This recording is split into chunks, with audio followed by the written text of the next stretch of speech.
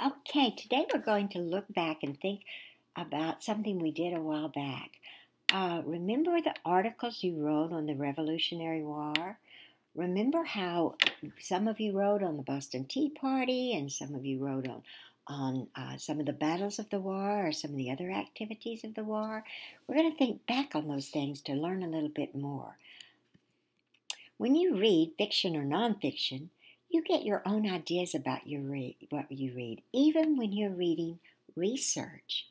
Whether you imagine what the scene looks like or imagine you are a character, you create your own point of view.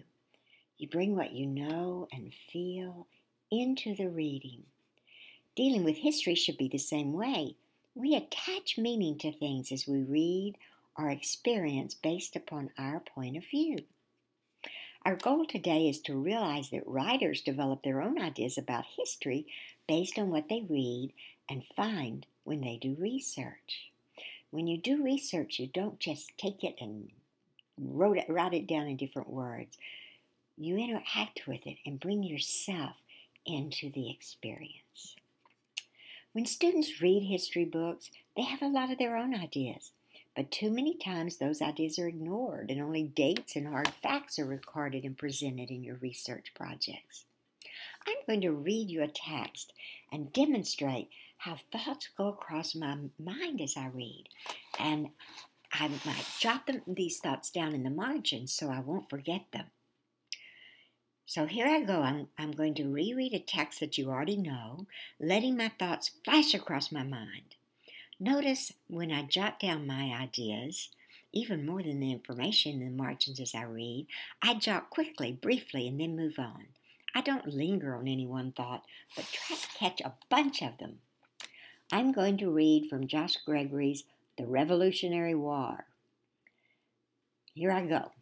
In 1774, Parliament began passing a series of laws that became known as the Intolerable Acts. In the margin, I might jot down something they must have been really awful to be called intolerable, because that word means people couldn't stand them. Then I go ahead and read. These acts were designed to punish Massachusetts for destroying millions of dollars worth of property.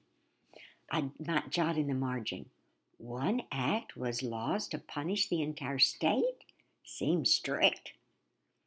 Then I go ahead and read. Parliament then ordered Boston Harbor to be closed until the colonists paid for the tea they had destroyed. I might jot in the margin. That meant that ships couldn't leave or enter either. Another punishment. I go on and read. British General Thomas Gage was named governor of Massachusetts. It became illegal for the colonists to hold town meetings or elect their own officials without permission from the British. And alongside this, I might write a third punishment. Are the British going too far? I bet the colonists named those acts intolerable, not the British. Okay, writers, did you see me talking back to the text? People refer to this as annotating the text. And what I will show you later is that many of these jottings can be thought of as seed ideas and grown into full-blown entries in your writer's notebooks that can later be put into your books. Sometimes these jottings might even turn into whole chapters. Our goal today is to realize that writers develop their own ideas about history based on what they read and find when they do research. So again, what I just did was annotating the text. Many of the ideas you get when you read and research can become important enough to write down and can be developed into an important part of your final writing piece. These little notes that come to mind are too important to let go, too important to lose. So when you get your weekly reader, your instructor will tell you which parts to read. Go through and silently read to yourself. When you come to something that you think is an interesting thought, write it down on a sticky note, even if you're not sure it's an important idea. In a few minutes, you'll get to share your ideas with your partner and then with the whole class. Now, put what you learned today into practice.